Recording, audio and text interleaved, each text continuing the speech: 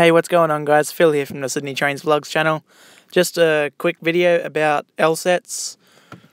L-sets were 3-car sets, just like the S-sets, but only 3 cars. They ran the South Coast line and also the Carlingford line and Olympic Park line.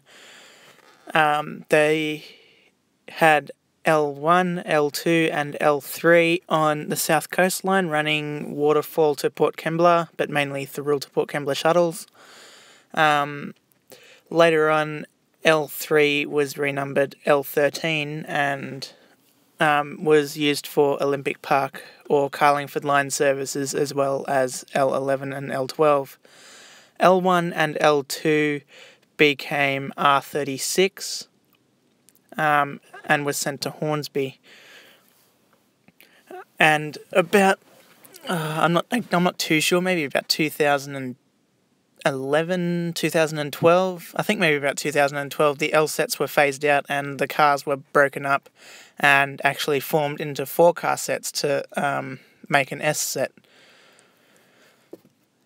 This is a voiceover, and I'll be doing a little talk about each set and a little bit of history or what I know about them. So anyway, I hope you enjoy this info.